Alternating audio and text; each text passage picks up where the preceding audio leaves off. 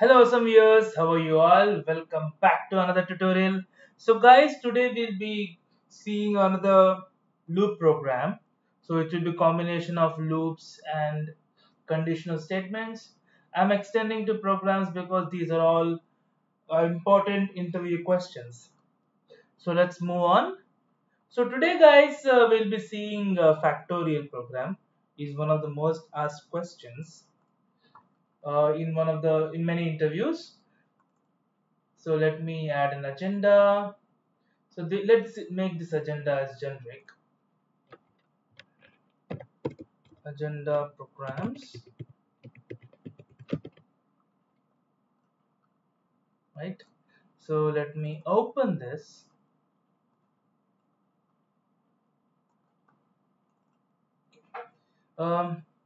This is also done.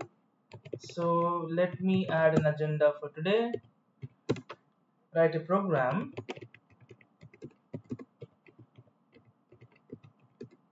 Write a program to find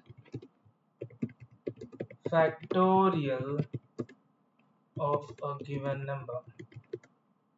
Let us take number dynamically, right? So that is now in progress. Let me save this agenda. Let me close it. Let me open this new text document where we'll write our code. Let me first write the code so that I can explain you each and everything later. So let me write a factorial program. So factorial number, I'll just write one variable equal to. We'll take input box. Um, we'll just write any message, enter a number, enter a number.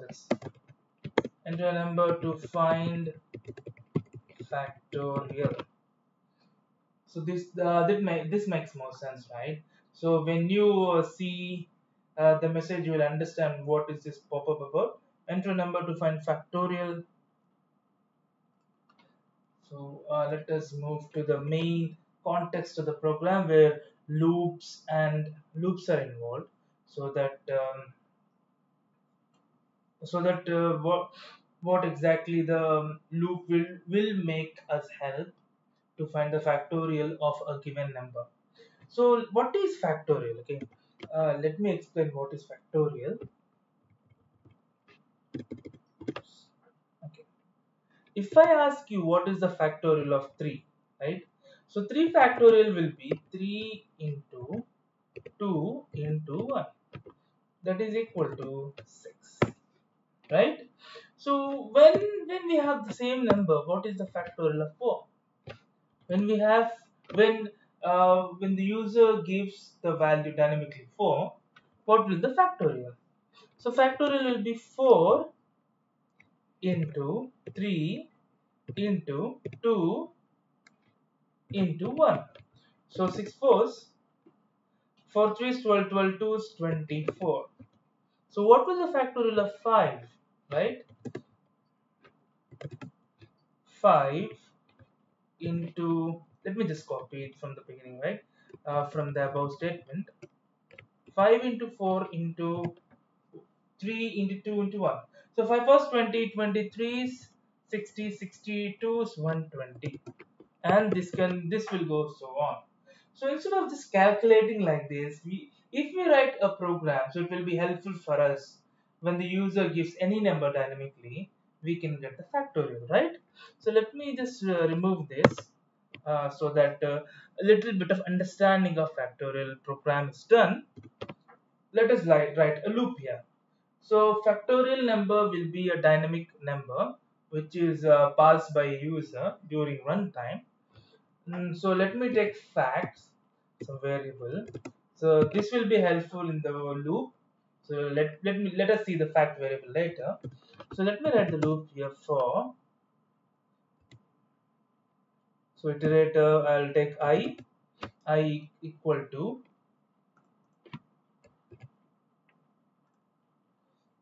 So I equal to factorial number to 1. I'll take step minus 1, step minus 1 I'll take. So I will decrement the value of the loop step by step. If I give a factorial number as 5, it will be 5, 4, 3, 2, 1, so on, right? So let me write fact here. Using we integrate fact in the beginning. Now we are using the same fact variable to multiply each and every value. Fact equal to fact into I. So we'll write a next, and here we'll print message box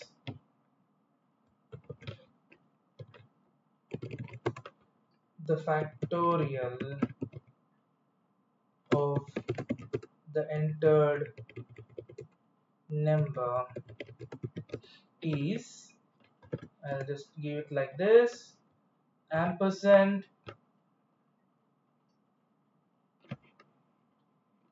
of entered number. No, I'll just not write is of entered number. I'll specify the number first. Entered number, what was entered number? Of entered number, this, so that user will understand properly. Let me write ampersand here too.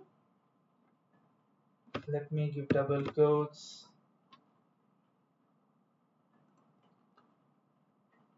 is colon ampersand fact. Okay. First, let me save the save as. Okay, and here I'll write factorial.vbs. Let me save the program, then I'll explain it. I'll click on save. Now, factorial number here is a dynamic value entered by user during runtime.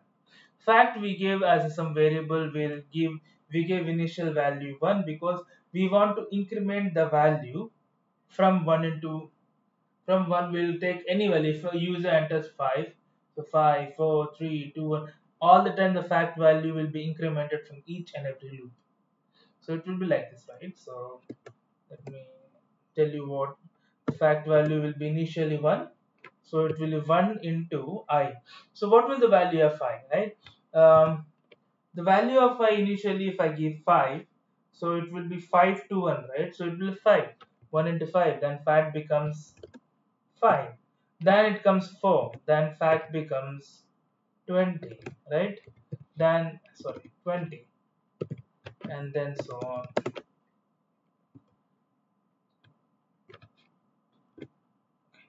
Let me save this again. Let me close it. Let me double click factorial value. Let me expand this pop up further. Let me expand this. Enter the number to find factorial. So what number I can enter? I'll enter 3 because we had discussed about 3, and 3 factorial is 3 into 2 into 1. It should be 6, right?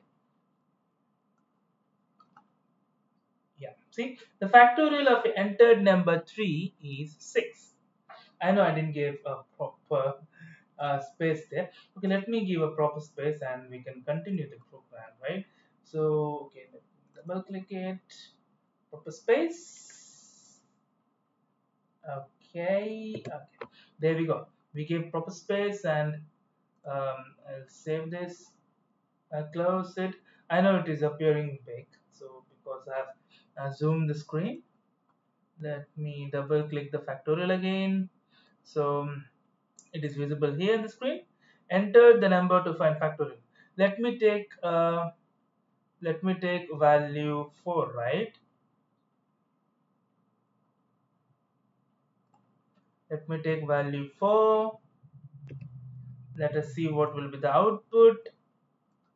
So it is sorry, it is going out of the string. Okay, the factorial of entered number is 4 into 3 into 2 into 1. It is 4 into 3, 12, 12, 2 is 24. Let us add some weird value, right? Let us give some weird value. So let me give some value like let us take 10, suppose, right?